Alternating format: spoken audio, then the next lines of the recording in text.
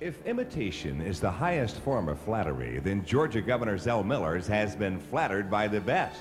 Governor Miller, with the Hope Scholarship, with the pre-kindergarten program, with the commitment to hook up all your schools to the internet, with all the other initiatives, has turned the lights on, and America is seeing the light.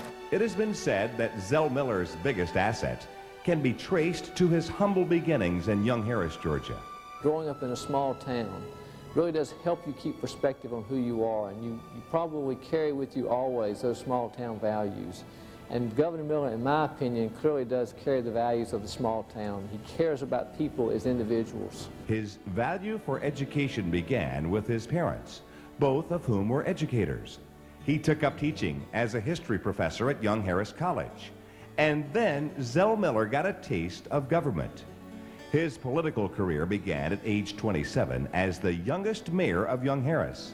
Miller rose through the ranks of Georgia government to become the 79th governor. I, Zell Brian Miller. I, Zell Brian Miller. Do solemnly swear or affirm. Do solemnly swear or affirm. That I will faithfully execute.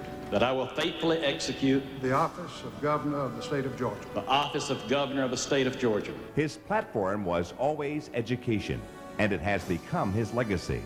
From the passage of the Georgia Lottery to the fruits of its revenue. His example to young people is one of the great legacies he will leave. And of course, what he's done for young people through the pre-kindergarten program, I think it's the best in the nation for 4-year-olds. That's going to pay off big time for Georgia. So both in his example and in his actions, Governor Zell Miller has done an enormous service for our state, and particularly for the young people of our state. The great contributions that he made, certainly it's the Hope Scholarship would have to be right at the top of the list, because not only does it allow people to go who have earned their way into school with a B average, not only does it give them the opportunity to go to school free, which is a tremendous opportunity either for vocational school or upper higher education in university or college, but the fact that it keeps some of the brightest and the best people in our state, as opposed to going away to other schools, which for the future of Georgia will create great leadership and future entrepreneurs and doctors and teachers and just all kinds of great people who will stay here. I think Hope Scholarship has changed everything in the state of Georgia. It's changed higher education by rewarding scholarship and by encouraging students to do well. Academic standards throughout the state are going up because of that. In the 7 years since his election, over 400,000 Georgia high school seniors have graduated from public schools far better than the ones that preceded the Miller administration. Over 250,000 Georgia 4-year-olds have attended a public pre-K kindergarten program that is the envy of the rest of the United States of America. And most importantly, hundreds of thousands of Georgia's teenagers have gone to college on the Governor Miller's Hope Scholarship program, investing over $1 billion in their future. Governor Miller's approach to our children and to education has been both colorblind and bipartisan. Governor Miller has also brought Georgia hope by creating diversity and power. Unflawed character, unruffled stability, a good heart, and a first-rate mind.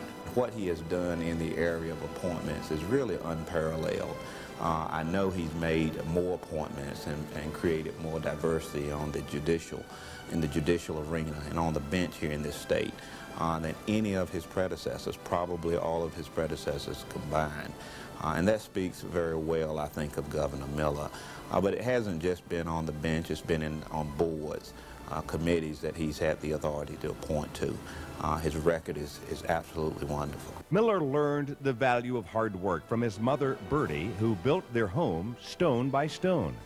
His upbringing and the U.S. Marine Corps taught him values that were passed along to his own family.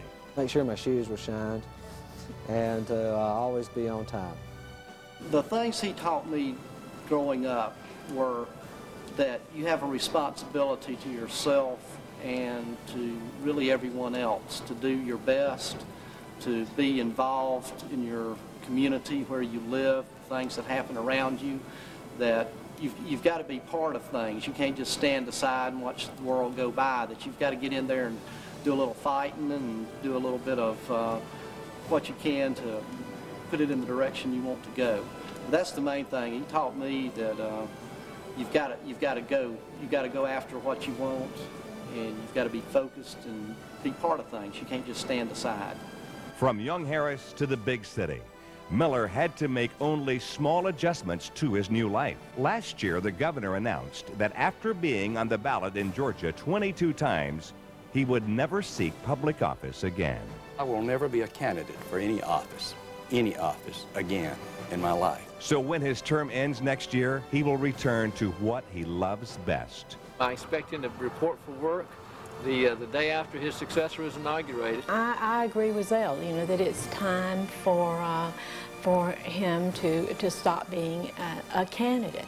I think that, you know, there's a lot of other things that he wants to do. He wants to teach again, and he wants to do some writing. And, you know, it's important to know when to go home in this business. Governor Zell Miller, the ultimate teacher and the man who brought us all hope.